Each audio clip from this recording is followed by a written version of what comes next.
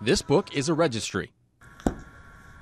It's at the Ashland Outdoor Store. Many of the thru hikers taking on the Pacific Crest Trail head into the store to stock up on supplies and can sign the book, draw, or leave notes for others.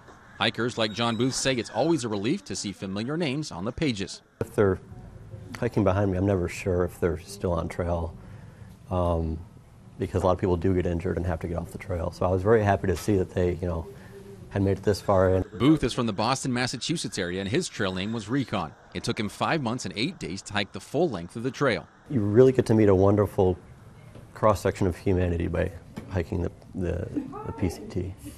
It's incredible.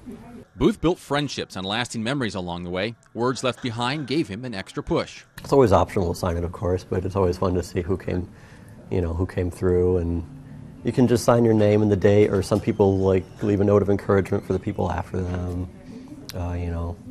Keep up the good hike, and there's a big uphill coming up, or something. The store's registry is its first one and has been used since 2006. It only has a few pages left and will retire, opening the door for a new one with new names.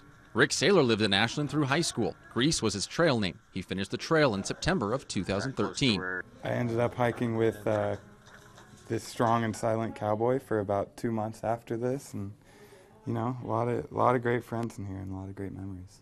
Sayler says flipping through the pages, seeing the names of old friends will bring back good memories and inspire him to start planning his next trip. You can kind of get back into real life and try to push those things aside and try to do, live a normal life, but once you start reading this, you're back in it and you try to figure out how to do it again. Covering your news, Aaron Nilsson, News 10.